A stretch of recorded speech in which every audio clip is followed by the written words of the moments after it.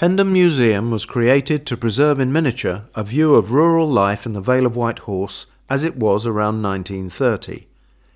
This was a period in which English villages were beginning to experience the profound effects of economic and social development, including the neglect of rural buildings. Pendon's volunteer modellers produce accurate and detailed models of the vernacular buildings and landscapes in the Vale as they were in that period. In this way, Pendon brings the past to life. The models at the museum provide one of the few permanent records of the 1930s. So to show how the models compare with the buildings as they are today, some 90 years later, we created this series, Views of the Vale.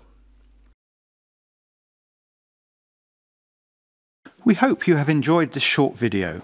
We have a lot more from Pendon to share with you, and do subscribe to our YouTube channel, which we update regularly.